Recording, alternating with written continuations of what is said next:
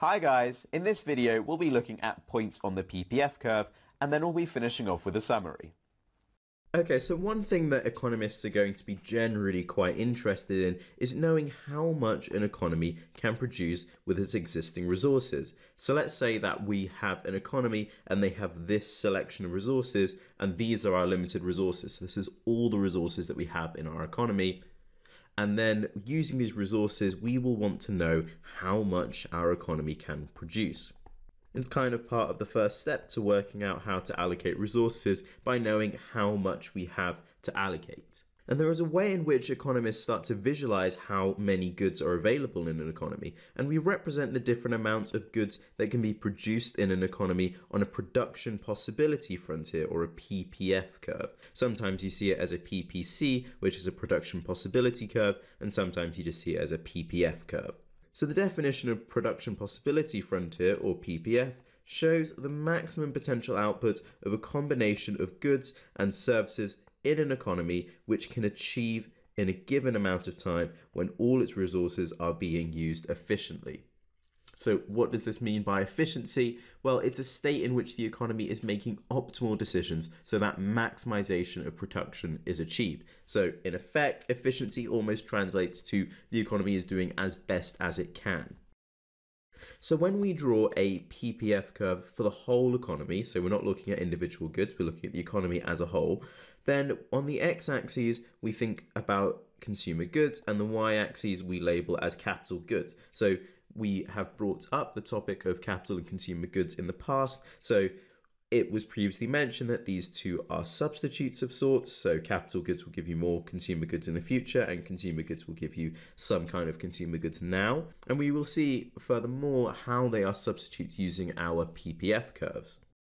So there are two ways in which we will draw out our PPF curves. The most common is having this bowed out shape from the origin. So we have this curve coming outwards and it's sloping down. And then we also have a straight line also going down. This is how economists are going to think about their PPF curves. Now what we can see by the shape of these curves is that as the number of consumer goods produced increases, the number of capital goods produced decreases as well.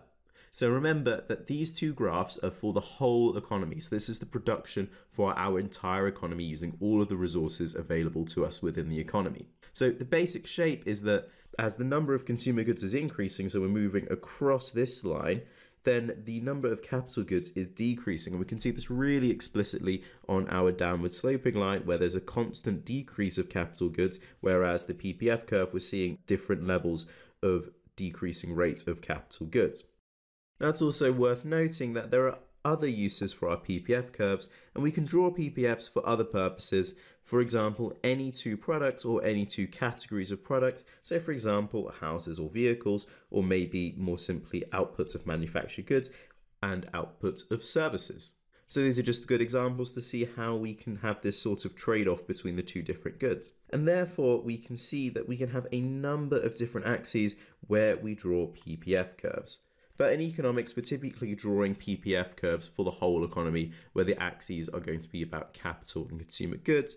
And if you can see up here, remember I said that capital and consumer goods, they are sort of like substitutes. Well, you can see that we are trading one off for the other as we are choosing to increase the production of one. So if we are to be on our PPF curve, we can't have both at the same time. So we can't increase both at the same time. We have to choose how much we want of either, which will lead to an increase or a decrease of one of them.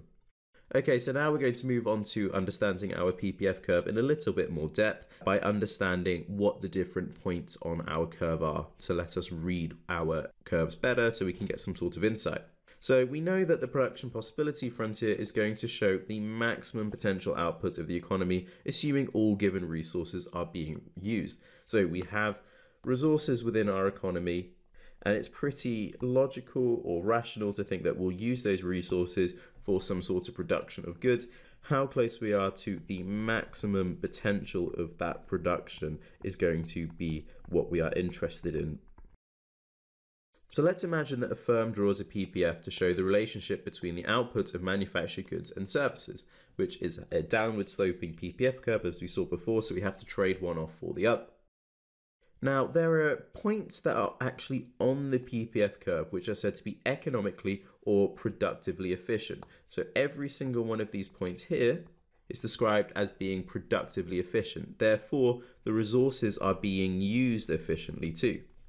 What it further means as well is that all of our available resources are being used as efficiently as possible to produce the maximum potential output. So what this translates to is that everything in our economy is being used to a point in which we are making and producing everything that we possibly could, and we can no longer produce any more. So we understand now why it's called a production possibility frontier. Frontier being this is the edge of in which we can produce. So we can't produce anymore. We're at that frontier because we are producing the maximum potential output. So we would still say the economy is producing efficiently even if the firm produced at point A with no services, or point D, which also has no manufactured goods. They would still be described as efficient as the resources are being used to their full potential. So at these different points here, even though we have a production of none of the other goods, so here with manufactured goods there are no services, and then there are no manufactured goods at point D, we would still say that they are producing productively efficient levels because that's their maximum output. The best way that we can see that is because they're actually on the curve itself. Furthermore, all points that are within the PPF curve, so every point here, E, G, and F, that's within this curve, so it's towards the origin to the left-hand side of the curve, these are all possible points in which we can produce at, and therefore we would describe them as being obtainable. So they're all levels of production in which the economy can produce at. However, this is not the most efficient point in which we can produce because we are not actually on our curve. So we are leaving some resources unemployed or left over, and hence it is inefficient because we are not producing to our maximum output. So we're not doing the best that we can.